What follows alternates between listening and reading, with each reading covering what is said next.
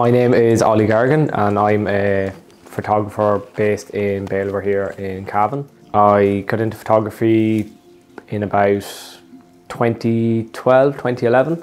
I always had an interest in it beforehand, even before I kind of got into it, but I just wanted to bite the bullet and I purchased myself a little bridge camera at the time, and I used to just go out locally, different scenes, the lakes. I then upgraded as well.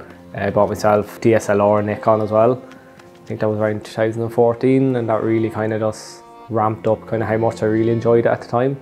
In 2016 to 2018, I done a multimedia course in Cavan Institute. I really wanted to get into video editing, a bit of graphic design, something creative. You know, I always kind of wanted to go do something down that line, and was kind of implementing that with, you know, you always had an eye, you were looking out for different shots and you could bring that into the video side of it. I also really enjoy the editing side, so I have lots of different software and programs, just kind of really just pinpointing it, maybe getting a bit more expertise on that side as well. I just think it's good just to switch off, you know, like you work your 9 to 5. I just like to just grab the camera, pack the bag, put the headphones in, you know, off I go. A lot of the time now it's kind of spur of the moment thing. I can just decide, you know, I'll go off here for a couple of hours, but other times all week I'll get the idea in my head, you know, I'd like to visit such a place. Kind of the person when I get an idea in my head, it doesn't go, you know, I want to go and I want to do it. And especially when lockdown came in, you know, in 2020, just you take your hometown, you take your local area for granted. You couldn't go any further than 5 kilometers. It really just helped during them times as well. And I probably took some of my favourite shots in 2020 and 2021 during lockdown originally. It's good for your mental health, it's good exercise, it's good social skills as well. I'd be in a Breffni Photography Club. We meet in Virginia every fortnight. I would probably be a member 7-8 years now. Cater to all levels. We'd have beginners, intermediates, advanced.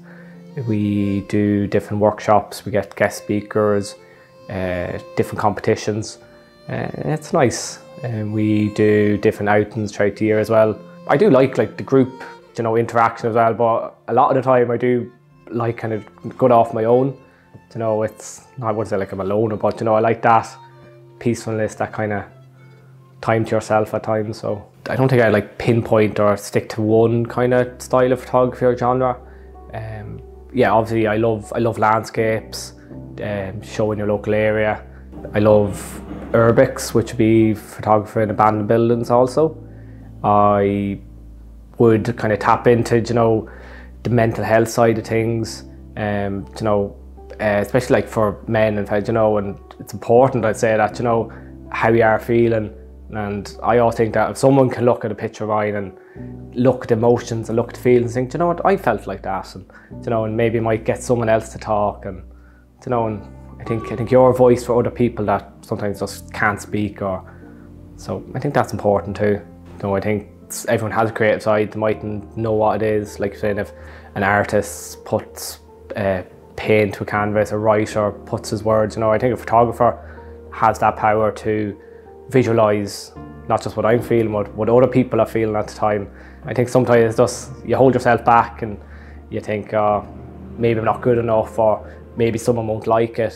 But I just find lately, I'm just thinking, well, if I like it, you know, that's the most important thing. Like when I go to a new play or a new scene, I always just take my time originally. I look around and I like to see what I want to photograph, and then I take the camera out, and it just gives yourself a bit more time and get familiar with your camera, get familiar with your scene as well.